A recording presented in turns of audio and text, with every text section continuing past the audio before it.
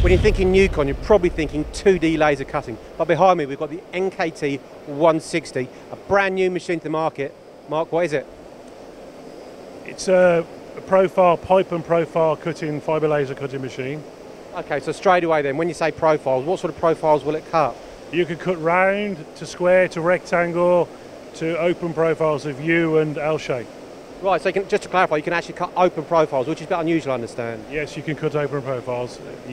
Now, the pipes themselves, here, this machine, what size is it and what options do you have in terms of pipes that side loading and pipes coming out the other end? Standard is 6.5 metres pipe going in, but you can have up to 8 metres. And coming out the other end is 3 metres up to the option of 6 metres. So basically some big pipes going in and out. Yes, yeah, with a weight of a feeding, automatic feeding system of 5 tonne. So a lot of pipes, so you can essentially leave this machine running pretty much 24/7. Yeah, 24/7 for the night, yes. Okay, so if you're leaving it running, you've got to have a decent laser in there. So what sort of laser have you got going on in there? This has either become a 1 kilowatt up to 3 kilowatt with an N-Light or IPG source. And Nukon have developed their own cutting head after using previous cutting heads in their R&D showroom and subcon factory, where they've developed their own cutting head to be able to service on site by engineers, or customers can replace the magnifying lenses inside the cutting head with a cartridge system. Okay, so I mean, key to any engineer, whether it's milling, turning, laser cutting, keeping that spindle turning machine running. So this is making that service time a lot quicker. It saves the head being taken off, replaced with a service exchange head, and being refurbished back at in Nukon in Turkey. It can all be done on site. Okay. So essentially keeping that laser cutting. Keep it cutting. Yeah.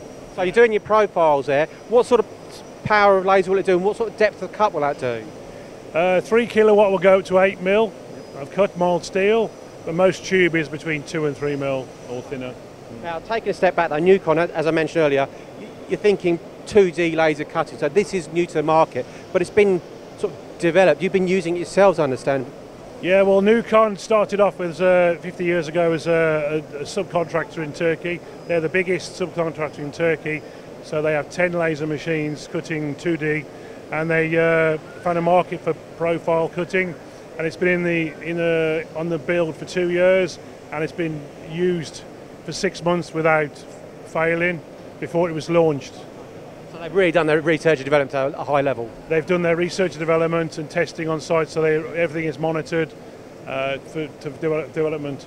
They've also redeveloped this machine a few times for mechanical designs.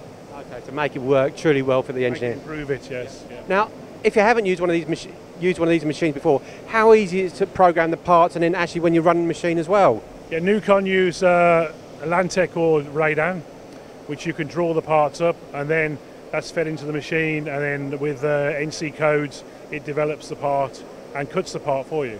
So well-known systems and very easy to use on the machine here. The screen is touch screen, so the operator itself can jump to different steps in the program, stop, start, tag, and it's stop, start, and finish the jobs off. There you go, Nukon, not just 2D cutting, but pipe laser cutting as well. Some great new innovation from the guys, so get in contact with Nukon UK.